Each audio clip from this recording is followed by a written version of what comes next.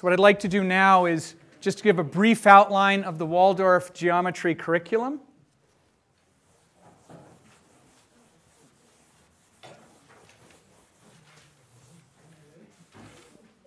So here it is, very briefly, Waldorf Geometry curriculum. Let me ask the question, when does it start? Kindergarten. You could absolutely argue for kindergarten, I'm sure, in many ways. I would say in terms of when it becomes conscious, there are many things they would be doing in kindergarten that wouldn't be done consciously for the child. But when it absolutely begins is on the first day of first grade. Now, who knows what the first day of first grade is in any Waldorf?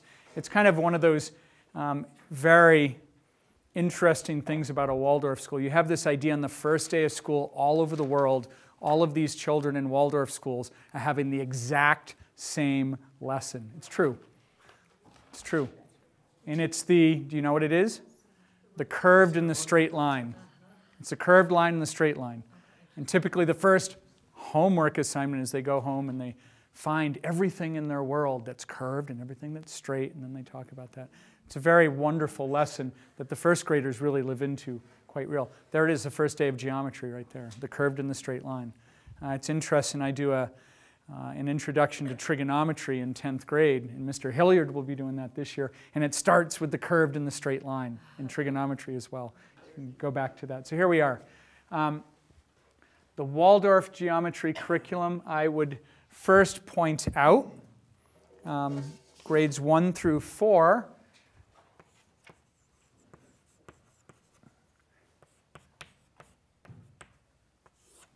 Grades 1 through 4, what are they doing that involves geometry?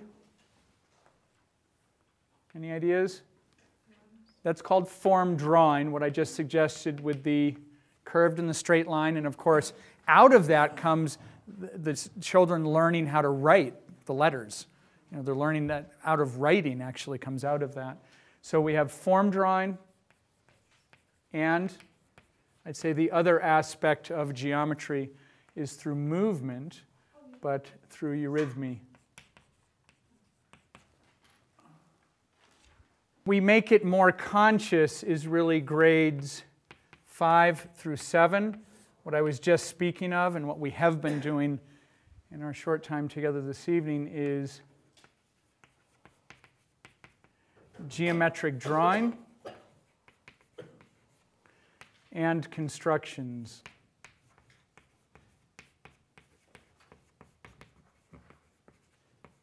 Geometric drawing, the limicon, and very many other things. It's the pretty pictures that they come home with, and they're wonderful. They love to shade them in. It's all about being precise and careful. In 6th grade in particular, that's when for the first time that they're given a compass and a straight edge. And it's really a special thing for them. Often it's right at the beginning of the 6th grade year. Geometric drawing and constructions is more what I just did, and oh, we've got a compass and a straight edge. It's not so much about the pretty pictures, but solving these puzzles. How can we take an angle and bisect it? How can we find, as we just did, the center of a circle? Again, maybe not till 10th grade. How can we draw a parallel line instead of a perpendicular line? All these sort of basic constructions. In 7th grade is really the beginning.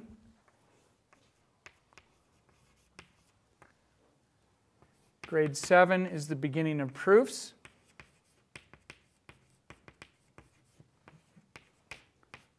Very beginning. Usually visual imaginative proofs. We saw this showing how the angles inside of a triangle add to 180. I showed you a second proof of that with the movement proof as a line came up from the bottom. I'm going to show you another one in a little bit. 8th grade. It's my favorite year for geometry. And I don't think it's accidental, because 8th grade, for those of you who have had a child in 8th grade, or like myself, have a child in 8th grade, it's quite a time of change, isn't it? It's a very dramatic time. And as the child is going through these tremendous inward upheaval, transformation, all of these things, all the emotional roller coaster, all of it that comes with this, we really study what I would call the geometry of transformation. This is a term that I talk about.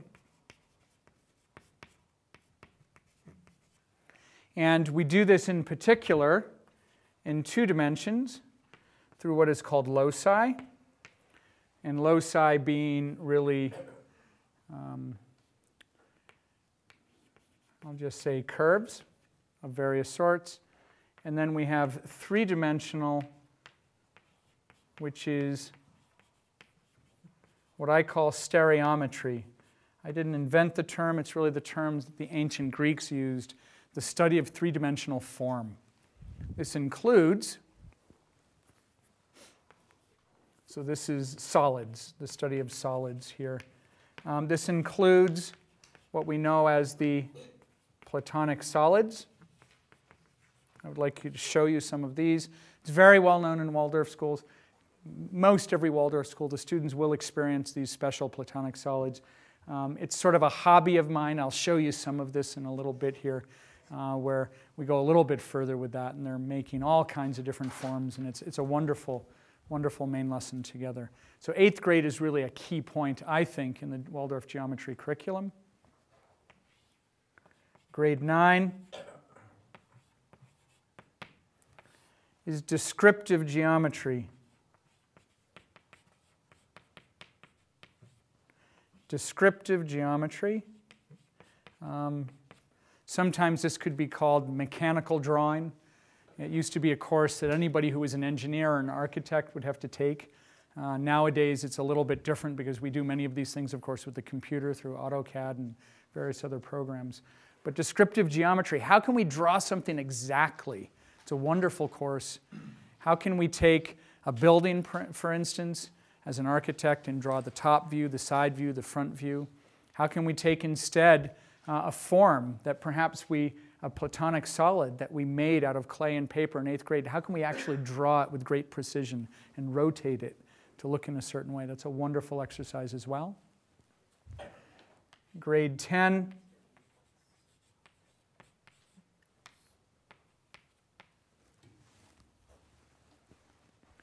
Grade 10 is then Euclidean proofs.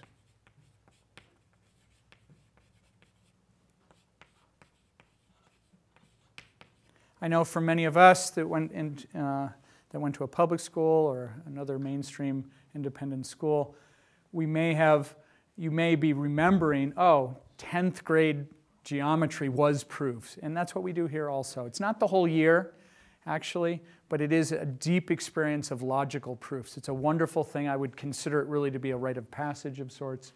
And we actually, in this school, we go back and look at Euclid. We look at the original text of how did Euclid do this, and it really builds up to his proof of the Pythagorean theorem. It's a wonderful journey for, I think, the students to go through.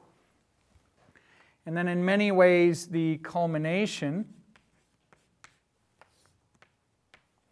or the most famous, well-known thing in Waldorf schools is something called projective geometry. I would like to give you a little bit of taste of this.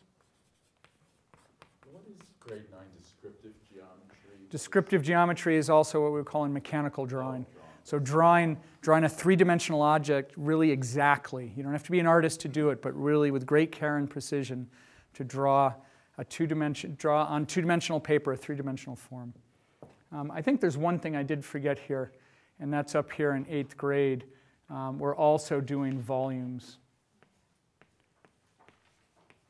What is often termed, and only in Waldorf schools I've seen this term, is mensuration.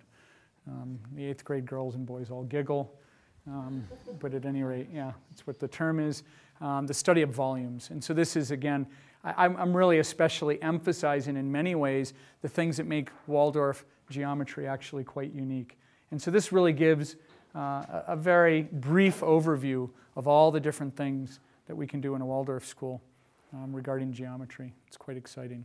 So in 8th grade, we have, as part of the geometry of transformation main lesson that I have, I pose this treasure problem. And so it could go something like this. You've discovered instructions for the treasure, and we would build up to the following question over a couple of days, but actually maybe by the 2nd day already we would be there.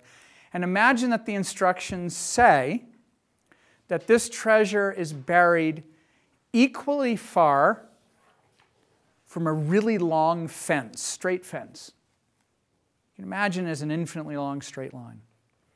It's buried equally far from this really long fence and a tree. Equally far from this fence and a tree. Let me do this here.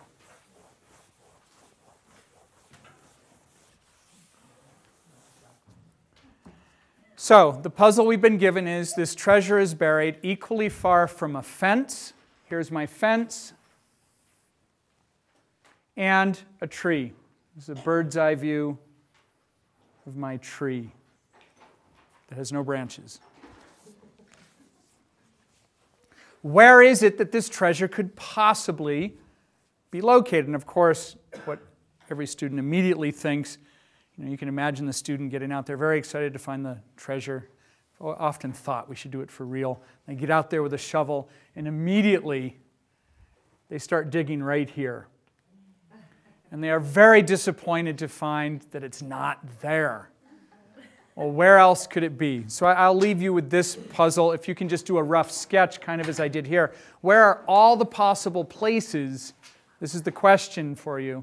Where are all the possible places that you could dig in order to find the treasure such that it is halfway, or not halfway, equally far? To be very careful, the treasure is equally far from the tree and the fence. This was the halfway point, which it wasn't there. So where are all the possible places it could be? So I'll give you a couple minutes to think of that. All right, I'll give you a little bit of a clue, shall I? Yes, good idea. Here's my little bit of a clue. Oftentimes people will then think, wait a minute, I could be more than just there. I could also be out, how about that far? And then it's here. The trick is, where many people fall into a trap, is they kind of get out their compass and do various things. Here's what you need to remember. If I'm standing here, how do I measure the distance to the line? It has to be ultimately, and we don't need this, but it's at a right angle, isn't it? Yeah? If somebody asks me how far am I standing right now from Broadway, I'm going to measure that distance by, in this case, walking directly east, perpendicular to Broadway. If I'm going to measure the distance to Broadway, I'm not going to walk in this direction. It could be like 2 miles before I hit it or something. That's not it. It's the shortest distance, which is going to be at a right angle. And of course, so this point looks about right if I'm just doing a rough sketch. And in a minute, we're going to do it exactly. And then I have it here as well, roundabout. And it kind of makes sense, doesn't it, that there ought to be other points around here. Well, it's not a straight line, because if I drew a straight line, can you tell that if I were right there, I'd be closer to the tree than I am the fence? Yeah, it's down, maybe right about there. That looks about right. And so I start to get this idea of there being a curve. And of course, it doesn't stop there, does it? And then people will often think, well, it looks like part of a circle. But it couldn't be a circle, because if I'm up here, for instance, then I'm closer to the tree than the fence. So it can never go over the top of the circle, really, can it? So let's just look at it and eyeball it. Yeah, what do you think? Right about there? About equally far from both, let's say. Again, I'm measuring this distance with my eye, equal to that distance here. Yeah, the distance to the line is equal to the distance of the circle. And so as I do this, I can see this general shape. And that's just a rough sketch.